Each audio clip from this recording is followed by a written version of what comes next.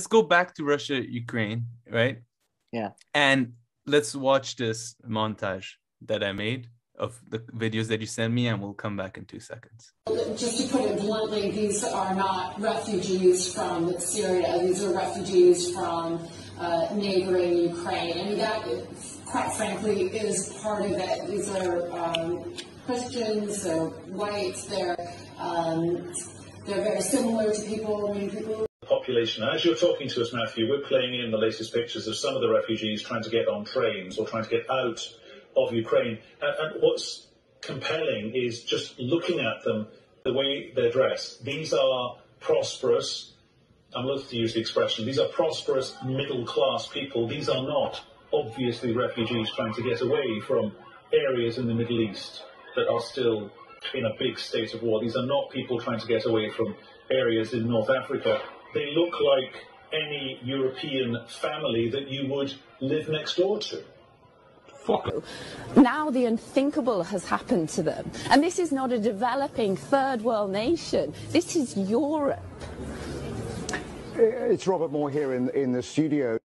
I'm sorry. It's very emotional for me because I see European people with blue eyes and blonde hair being killed. Children being killed every day with Putin's missiles and his helicopters and his rockets. And so, of course, I understand and respect the emotion. What you were outlining there is this tension between longer-term efforts to apply pressure to Vladimir Putin, such as financial sanctions, and the very immediate military threat which you're experiencing. Isn't a place, with all due respect, you know, like Iraq or Afghanistan, that has seen conflict raging for decades. You know, this is a relatively civilized, relatively European, I have to choose those words carefully too, city where you wouldn't expect that or hope that it's going to happen. So it's partly human nature back.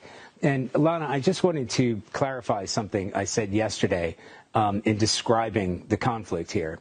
I spoke in a way that I regret, and for that, I'm sorry.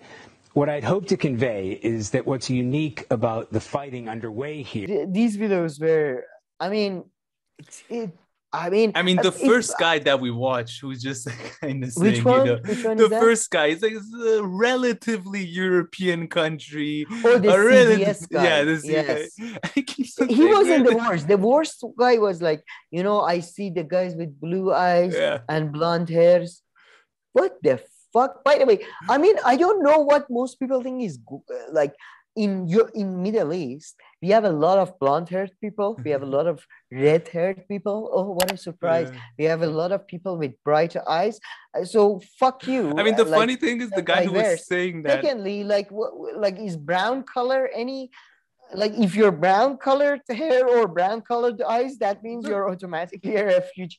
I mean, or a poor refugee. There's also some confusion over, like, you know, a refugee can be someone from a middle class above. In fact, they talked about a lot of people who managed to flee Syria as a refugee. I've heard this, and not be stuck in the country. They had to have some money. Yeah.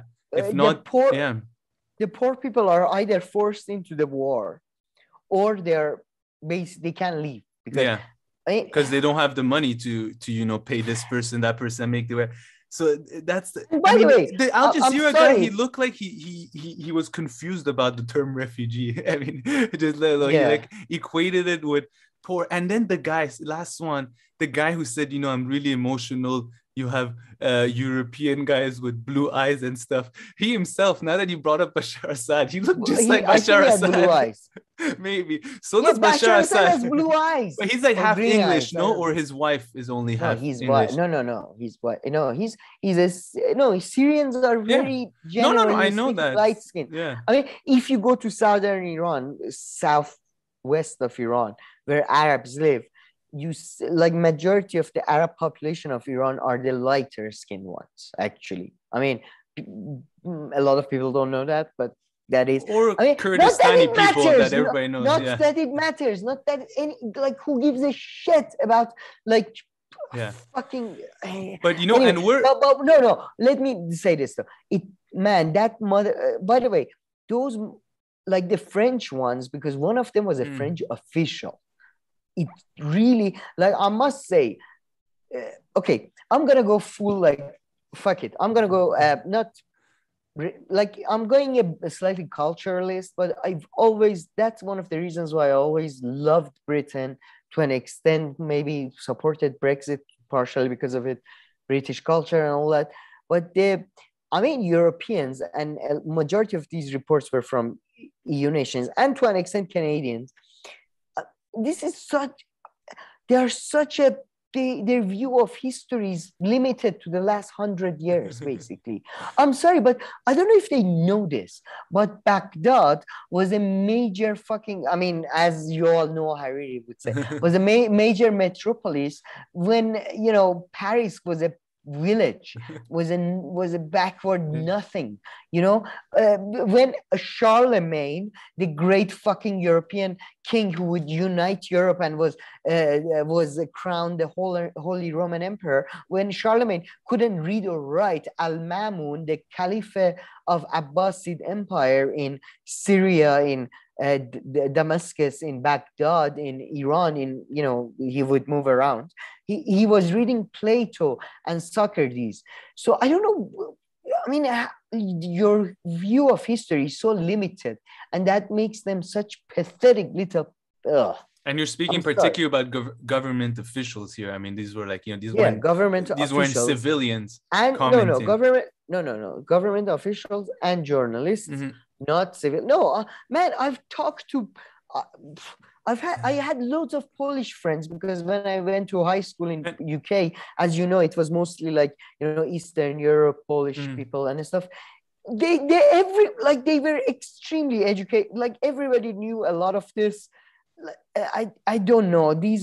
I don't know where they get. Man, I think the first few days, genuinely don't know. The first few days of the media reporting here, they thought like, okay, this invasion happened. Wow, it's really good. We were right and all this. And then let's just say whatever we want now. I think they because all those clips I think are from like the first few days. No, but and you they know what just pisses like these me off? reporters, they just lost their minds. Like the shit that they're saying. Man, just keep that to yourself. Jeez. Again, what pisses me off so much is that BBC Persia and Iran International, these are two channels that are anti-Iranian regime and are funded by Saudi Arabian government and British government. Okay? But first of all, by the way, congratulations to Ukrainian and Russian people. They are such educated people, man. There is so many Persian speakers in Ukraine and Russia. I had no idea. Like every day they would have Ukrainians and Russian people who are Persian speakers. They don't have Persian parents or anything. They just learn Persian at university. And they spoke so well. They spoke fantastically well Persian. And they would have them on. And they would give such a sober analysis that, for example, the Ukrainians were like, yes, it's a very hard situations. We are obviously very upset about the attacks on the civilian centers.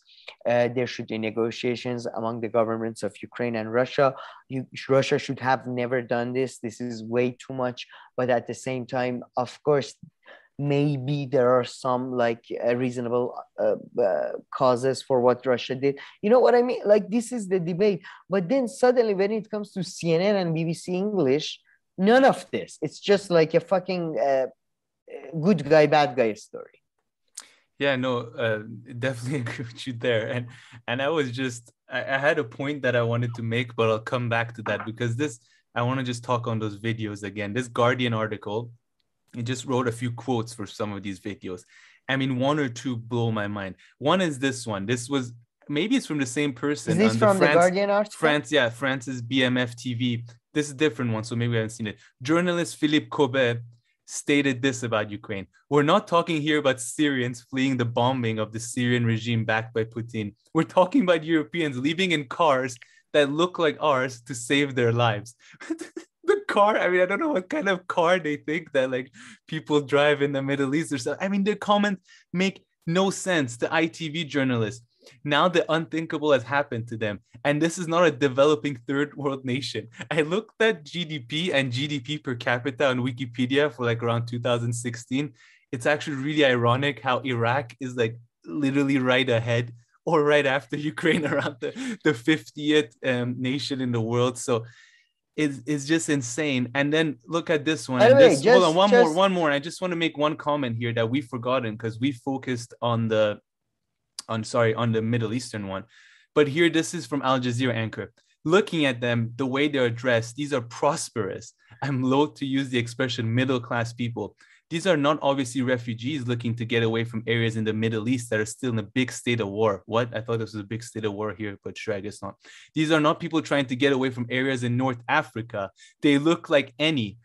I mean, this is just insane. And the Africa one, we forgot. I mean, based on those videos that they're talking about, even at the borders where they're doing something really good, allowing in Poland and other countries for these refugees to come in from Ukraine, they're discriminating against Africans and others who are like, why are you even doing that? What's the point? I don't even get that. You're making your own life harder. According to all the reports, and I mean BBC Persian reports, Iran International, like Persian speaking word, English speaking word, and Sputnik News RT from the first 2 days before they went blackout.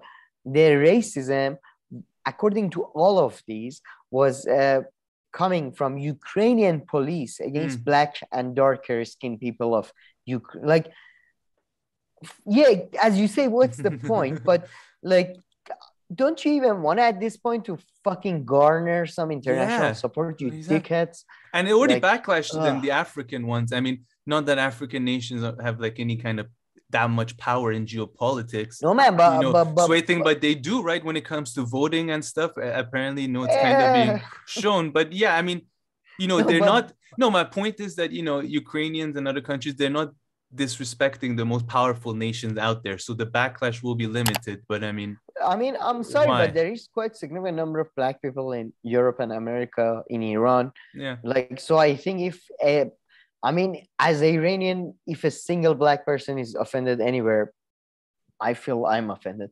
So it was disgusting. No, I'm just saying the governments aren't, powerful in that way to receive the proper backlash that should be here in this case. I mean, yeah, you're doing something right with the refugees, but I mean, what's this discrimination? Whatever, yeah.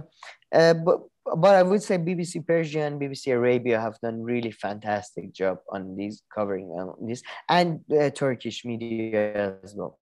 Turks have done similar, good coverage as this.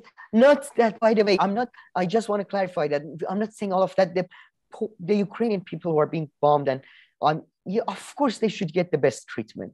But then, so do other refugees, and the hypocrisy of these people, and the fact that they're so open about the hypocrisy, it does make you frustrated. I'm sorry, but at the same time, I really don't want this to be like misunderstood as something like, oh, now, it's kind of like this idiotic idea that people, like, some older people, that I had to work hard to get where I did. Why don't you have to suffer? No, just like this idea that, like, just because a group suffered, the other group should suffer too is idiotic.